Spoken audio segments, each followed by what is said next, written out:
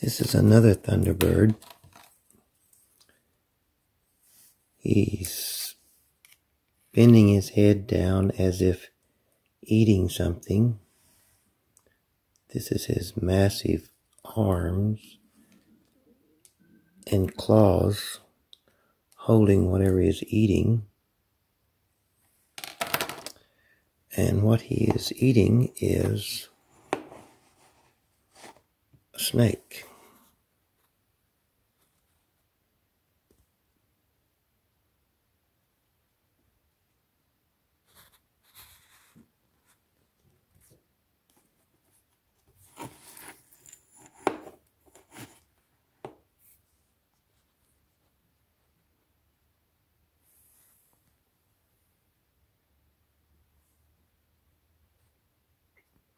Very powerful image.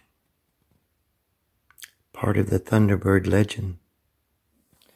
I guess I like the idea of the eagle or the Thunderbird winning over the snake. But as I've looked at this really close, I see that there is pecked out here on the front. The snake has its mouth open and is latched onto the eagle's claw or possibly wing.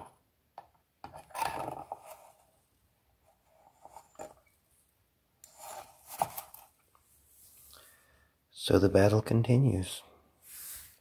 Student, do you wish to write a poem? Yes, teacher.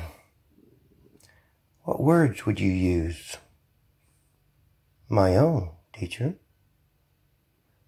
Could they be words used 10,000 years ago? But of course. Then are they your own? I made them my own by claiming them. Is the light that you see yours only by claiming? How else can I say they are me? Why would you want to?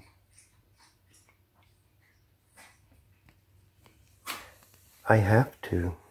I brought the salt today.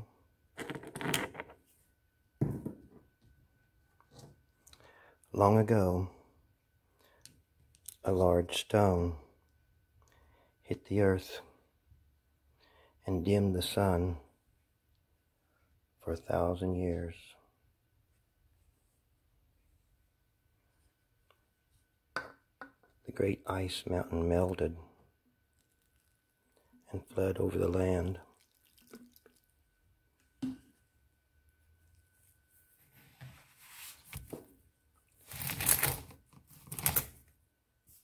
Only the Thunderbird survived.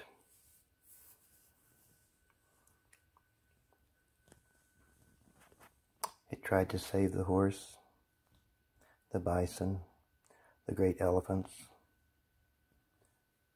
but he could just take their spirits to the high mountain.